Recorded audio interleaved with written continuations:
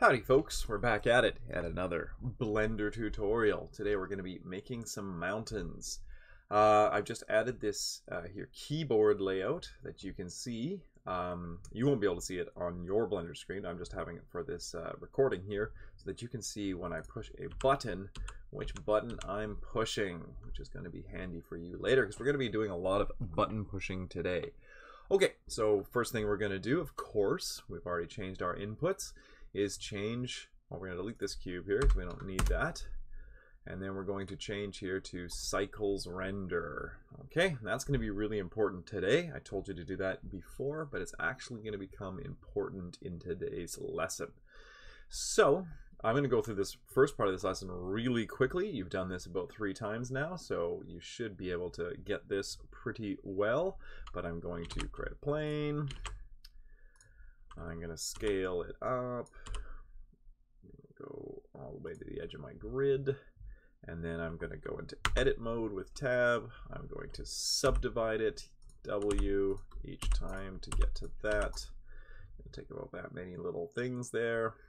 And I'm going to deselect it with A, so zoom out a little bit so I can see it a little better. And now we have a plane to work with. And then we talked last class about proportional editing. So I've got vertex selection mode here on the corner. I'm going to select a couple of these vertexes.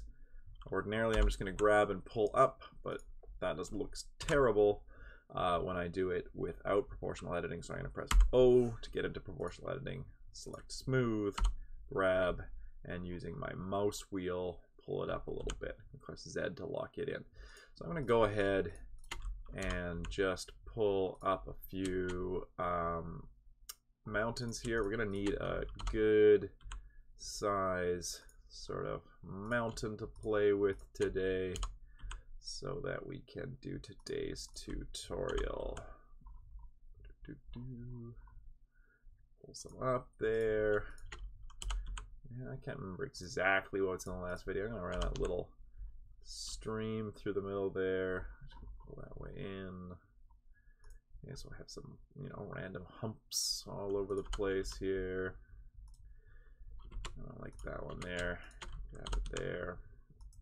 Okay, there we go. So I'm going to pull this one up. My mouse a little further. Okay, so we have some mountains there, and that looks a little bit too rounded, too smooth. So I think I did this before, but we're going to change our editing proportional fall off mode to random. And then when we grab it and pull it down or up, it's going to randomize it a little bit, creating a bit more of a look of an actual mountain. So it's important that you're in vertex selection for this, otherwise it starts to get kind of weird and funky.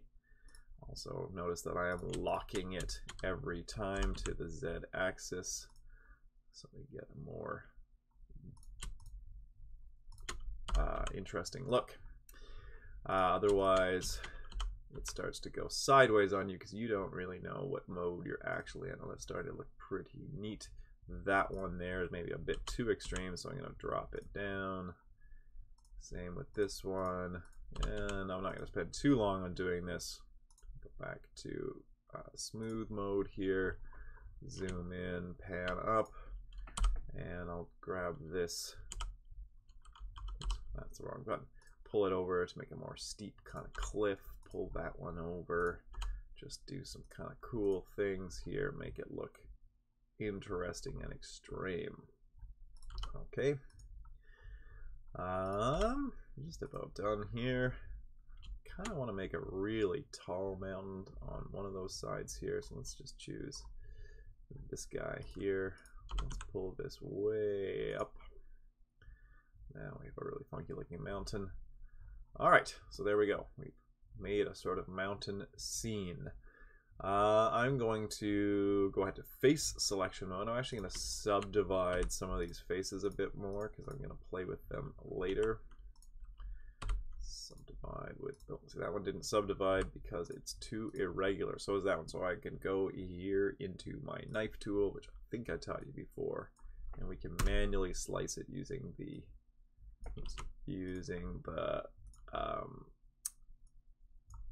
enter button, and now we can just make our own faces wherever we want You could have a face. You can have a face too. Do you want a face? Have a face. Okay, so that's still not exactly very organic looking. A really good way to make everything look organic. Select everything here, and we're going to come and we're going to triangulate the mesh, which I think I showed you before. Control T. Now we have a bunch of triangles here, which just looks a little bit better for the low poly look we're going for. Okay, so that's pretty neat. And I'm going to show you how to color this today. Okay, so Blender, we don't color. We add and assign materials. And the reason why we do this is Blender is a much more powerful program than just a program to make models. You can actually animate with it. You can make objects for video games, things like that. And the difference between that is that there's not just colors. There are also materials. So for example, you can make windows. You can make metallic surfaces. You can make glossy things. You can make a sheet of ice that reflects a little bit. So that's why it's important not to just color it, but think of it as a series of materials. So the material mode is a whole different mode. We haven't talked about many of these modes right now. We've just been in the same one this whole time. But the material mode is this one here. It looks like a little circle. It's not the same as the Earth circle over here, so don't do that one. It's the material. I can hover over it and see it's a material mode. So we're going to click on the material mode here. And now we have a different kind of screen we've never seen before. We're going to make a new material by hitting new. There we go. Right now everything's white. We're going to call this material forest. And here's our color here. Just leave this for now, the default, which is diffuse BSDF. That's just the basic solid color. And we're going to come in here. We're going to make a green. This is a really light green. This is a color wheel. Don't know if you know about color wheels. Pretty basic. Your primary colors are in there, mixed with the sort of colors between. But not only do you have the RGB color wheel, but you have what's called a value slider. So you can add darkness and lightness to that color by pulling this down. So we're going to go to a down kind of forest green. And what we could do at this point is with our forest, go into face selection mode, and we could go in holding the shift key for different faces, and we could manually assign those faces to be that color. Why aren't they actually assigned? Well, you have to go to a different view mode, the material view mode, to see them, but that's not exactly what we're wanting to do here, because I can do it a lot faster, showing you a different way. But first we got to make our various materials that we're going to want. So we're going to assign, or sorry, we're going to create a new one here, a new material. That's not what I wanted. New. We're going to create, oh, I lost my forest. Mistakes happen, folks. Come in here again, make that green, make it darker, there we go. And we're going to create a new material. Okay, there we go. I lost them before. No, hold on here. New forest green. Okay, good. Add a new material. Here we go. That's how to do it. New. And we're going to come here and we're going to make a sort of stone color. So we're going to come in and we're going to want a sort of dark grayish color. There we go. Call that stone. And we want to come in and make snow caps for our little mountains as well. So let's make new material, call it snow. And we're going to change that to white. It already is. We could come in at this point and sort of create a new type of material, but we'll do that maybe in a different section. You can make it sort of glassy or something like that.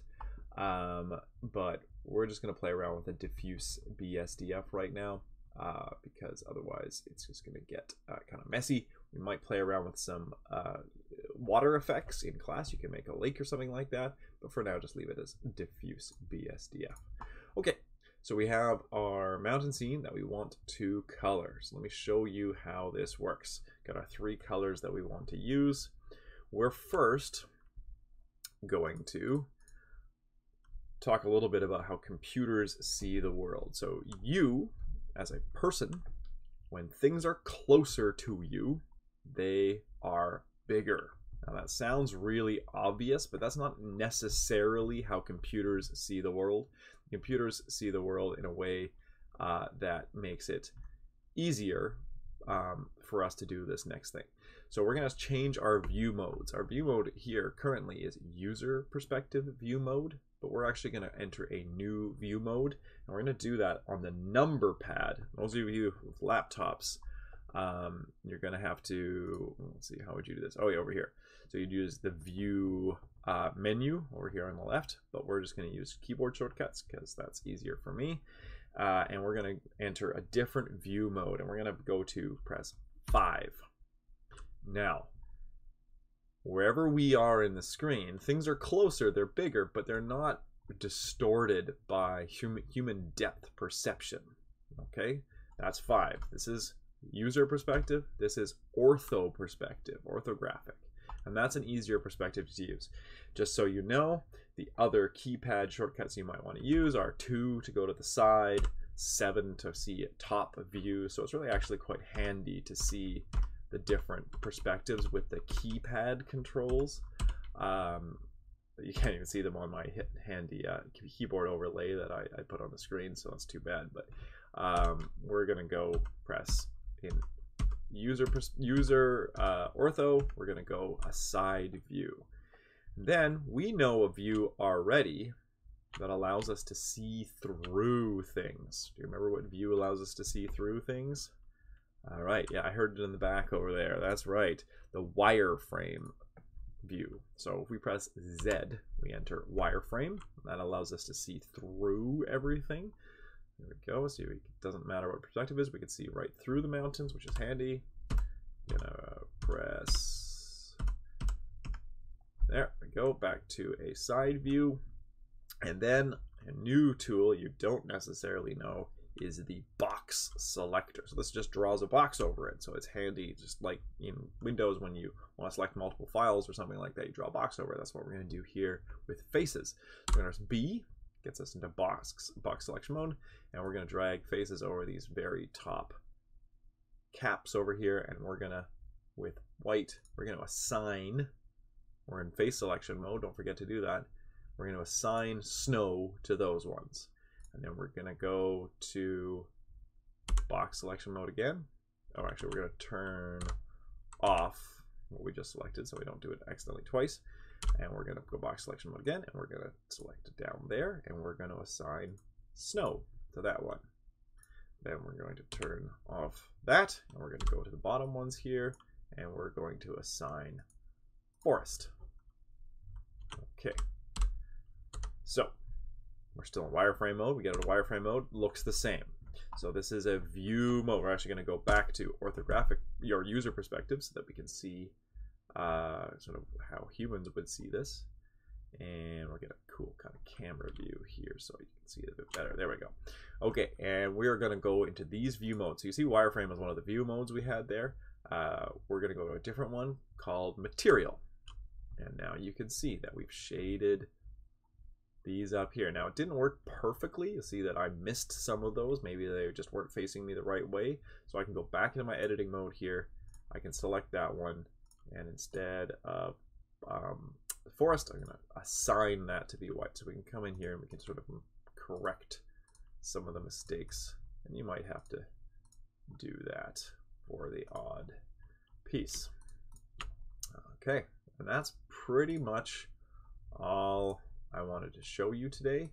We're going to, in class, talk a little bit about the camera modes, just make those. We have a camera here. We haven't talked about the camera very much, but if we went back to our object mode, we can see, oh, that looks pretty cool now. Wow, so we're really getting that low poly look. The camera is, if you press 0 on your number pad, you can see the camera viewpoints. Right now our camera is pointed down there. We don't necessarily want their camera there, so moving the camera around, rotating it, pointing it somewhere else. We'll talk about that in class, but just so you know, you can do that. Also, a light source, finding a light source and putting that somewhere. That's up here in sort of lamp. You can change the lamp type. You can make it a sun, you can make a spot, and that's going to change your viewpoint of your camera as well for when your file is actually rendered, which is a whole different thing.